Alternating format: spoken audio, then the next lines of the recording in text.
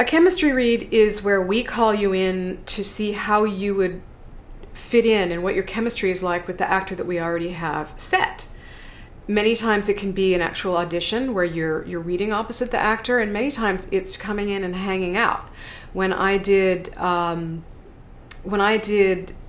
was working on Raiders of the Lost Ark, we had actors come in and I would pair them up, a guy and a girl, and we would have them, because the script wasn't available and Steven Spielberg never lets out his scripts, they're top secret. So we wanted to see how the actors would work well together. So we had them cook all day. We had this really cool office and it had this great kitchen, and we would have the actors come in and we would give them a recipe for the day, and each couple would start cooking and we would see what they were like working together.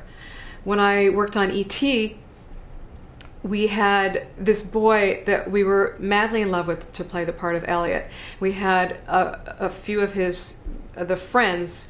We had ideas for the guys that were going to play a few of his friends. So we brought them all to the writer's house and we had them play a game of Dungeons and Dragons and kind of spend the afternoon together. This was back in the day. It was like 1982 when Dungeons and Dragons were hot. So we had all these kids come and play, and we kind of sat in the outskirts of the room and watched them play. And all of these kids hated this little boy that we had picked for Elliot. They didn't get along at all. Their chemistry was terrible, and it wasn't this little boy's fault, but they just did not mesh, and he did not get the part. So a chemistry meeting can be so many different things. It's really an interesting process.